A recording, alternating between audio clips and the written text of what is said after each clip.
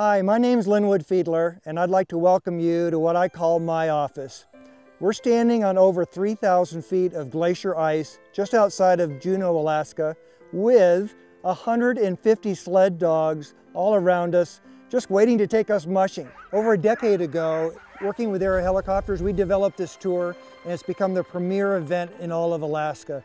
So jump in a helicopter with us, and let's go check it out. I'm Bonnie, the camp cook. I've been here for 9 years. Been cooking for these dog mushes that go out and slog their way through the snow and work really, really hard to give really, really nice tours. It's lunchtime on the glacier. We almost got squashed that first time. One of the things that surprises most of our guests is that we live up here. We actually build a little tent city, little tent village, and we spend the summer up here with our animals on the glacier. Oh no, eating, huh? Hey, Paul. Was your mouth shut? We start building the camp in April. Everything is flown up here, from dog houses to tents to propane to snow machines. Even the dogs fly up, all 150 of them. We have guests that this is their first time to Alaska. It's their first time in a helicopter. It's their first time on a glacier. It's their first time maybe touching snow. And it's their first time being on a dog team. And all of that we put together in one fantastic tour.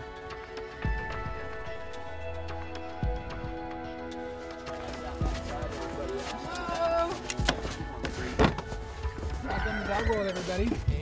Hold on tight just a minute. You're gonna be This tour is a hands-on tour. It's having fun by doing.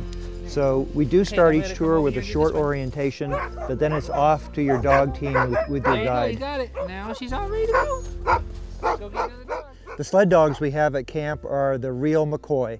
A lot of times our guests are surprised at how sleek they are and how long-legged these animals are. But these are the real deal. These are the dogs that we travel with in the winter and race with.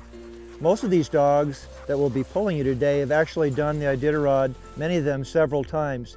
We even have some young dogs that we call Iditarod wannabes, and they're the young puppies that are about 6, 11 months old that are just starting their sled dog racing career.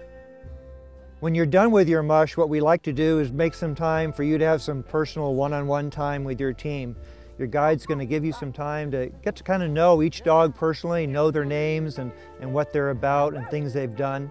And this is a great time to give them some pets, and you're going to find they usually like to lick you in the face once or twice too. So right here is my station, my harness rack for my chute right here, my dogs. And as you can see down the line, every chute has their own harness rack, so everything's organized per musher.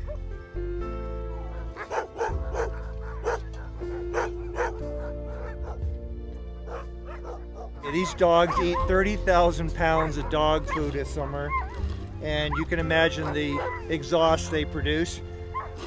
What we do, however, to keep this glacier pristine is actually pick it all up and put it in these barrels, and it's actually flown off the glacier. So our motto is, if it's brown, it's flown down. The group of people have been with me, most of them for multiple years, some as many as 9 and 10. These are the highest caliber people I've been able to find. They are impassioned about sled dogs and also their lifestyle that they've chosen. Pretty neat, they're all about the same age. Asher's 9 and Kylie's 4. Oh, this is going to be perfect. Okay, great. Thanks for putting it together. We'll be expecting them. Which one's Emma? This one's Emma. I know. That's our Emma and our Bree. Hi, Bree.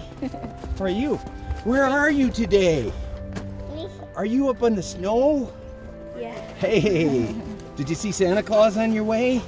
That'd be pretty funny, huh, Bree? That'd be awesome. That Yeah. would be awesome. I would ask him for something. Or you could ask him early before Christmas even got here. I'll be right there. How you doing, Bree? Welcome here. We treat all our guests like they're long-lost cousins, their family. And it's quite common for guests actually to hug us goodbye at the end of a tour rather than just shake our hand. And I think it's that intimate relationship that we're able to do with our guides on a one-to-one basis with our guests.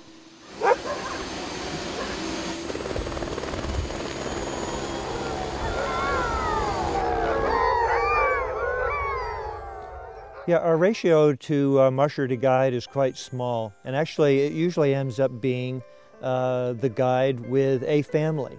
Our largest ratio would be 1 guide to 4 people. So you get a lot of attention, a lot of individual time.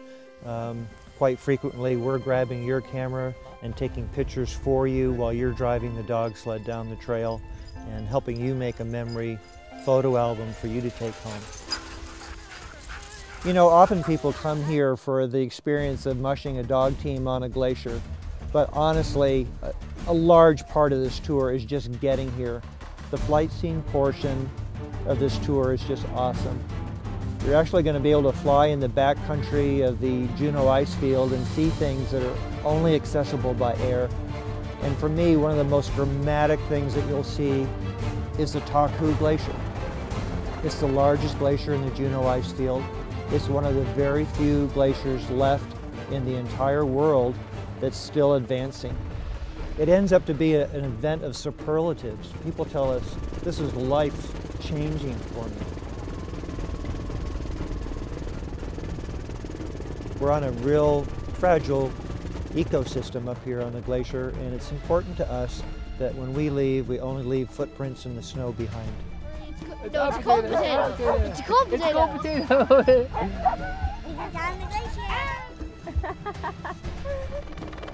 Thanks for letting me share my office with you, and I hope the next time we see each other, you and I are on a dog team.